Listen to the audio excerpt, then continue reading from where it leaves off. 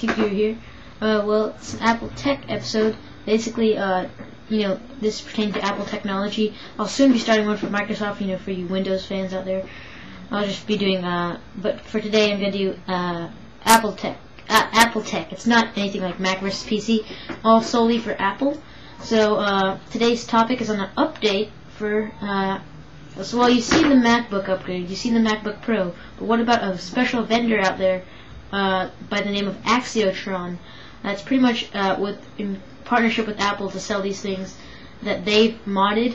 They have the rights to mod by Apple, and I'm pretty sure they split the profits between Apple and Axiotrons. The thing is called the Modbook. I'm sure you've seen it, and if you haven't, I'll leave the picture. I'll sneak a picture in right about here. And I will also leave video links for the pictures. So, basically the Modbook is a MacBook. So, like your regular MacBook, basically instead of the laptop, it's kind of like it's a tablet PC. Your screen is moved to where your keyboard would be. Your screen's there. So you're losing. You're not like the quote that was in a Macworld magazine. You're not losing a keyboard and a mouse. You're gaining freedom. Now what you're getting here is you're losing all the wires, and you're gaining a touch interface using a stylus pen. It's a decent pen, and has nice, elegant. It looks like aluminum type of touch, and has a little nice slot for you to insert right in the bottom. You'll see what I mean by in the picture.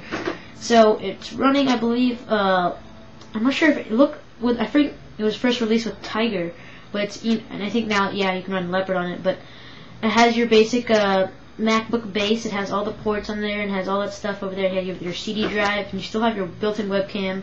Now you have your power button and stuff in the top left. And then, like I said, it's a really hard. The screen itself, it's not like your regular LCD. It's a really hard outer shell. It has like a protective top on it, so it's really, really tough, and like a type of glass on the outside. So the screen is really, really protective. So you can write all over it and stuff like that. Not really, doesn't really get scratched easy. It's not like an LCD when you press on it and stuff like that. So it's touch integrated. Basically, it's really great. It's a MacBook modded. That's it, to sum it up. But it's been upgraded lately. So if you bought it just about 2 months ago, as the article says here from Engadget, you're kind of out of luck. There's a lot of stuff like that. You always got to look out for the rumors, guys. What's coming up? Because a lot of people had that last time when they got their Macs, the power, their power PC Macs when they switched to Intel. Like somebody bought an iMac, I heard one time, and like the next day they announced the Intel switch. So really look out for the rumors and wait before you buy something if you know something's coming up, especially like a processor switch or something like that. But if 2 months maybe seem a little longer, so really look out there if you know anything about it, and you don't wait that period of time just to see, because for the Modbook, it's not really huge changes, but it's faster and has more space. But it's not like a whole like design change or anything like that. Basically, they upgraded the title technology. How it upgrades along the way. Axiotrons upgraded it from a 2.1 gigahertz to a 2.4 gigahertz. So 3 gigahertz faster. So it went from 2.1 to 2.4, kind of like how the MacBook is. And it has the Core 2 Duo configs with either 120 gigabyte hard drive or 160 gigabyte hard drive.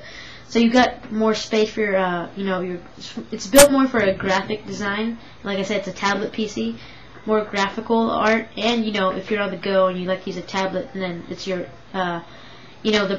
it's still the base model. The base model's price stays the same at $2,290, but it still has a 2.4 gigahertz config. Will run you up to $2,480. So it costs a little more, but it is, granted, it's faster, and it has with the upgrades of the MacBook and the MacBook Pro, they had to upgrade the Modbook, obviously. Like I said, Axiotrons is in partnership with Apple. I'm guessing that they have the new pen and processors in. I'm not sure. But yeah. So now you have a speed boost with that. So if you're looking into buying a Modbook, now would be your best time to buy it. So like I said, check out the pictures and stuff like that. I'll drop as many as I can in the video and stuff, and check out the video links to your right, my left. I mean my right, your. It's inverted. Anyway, guys, this is a little talk on Apple Tech. Anyways, guys, thanks for watching, and as always, comment, rate, subscribe if you like my videos, like the channel. It's always great to have a fellow subscriber along board. And thanks for watching.